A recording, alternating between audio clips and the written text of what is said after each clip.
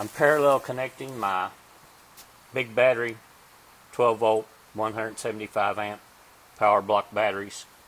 That'll bring me up to 12 volt 350 amp batteries. I did get the parallel connecting cables, but they were just 6 gauge wire. I thought I'd beef them up a little bit.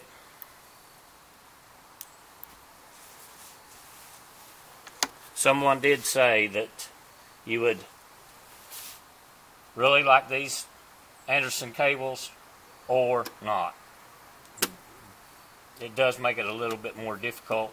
You have to go through to connect them up parallel.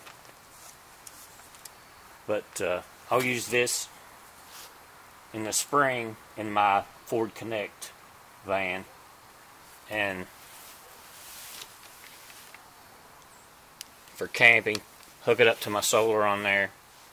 I've got USB hooked up and a 12 volt outlet, and then I got a 1200 watt inverter.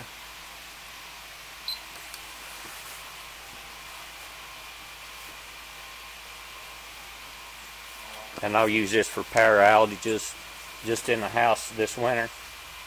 Tried to make it just a little bit portable to where I could put it in the van or the house instead of just one or the other. Little portable power station with a big battery.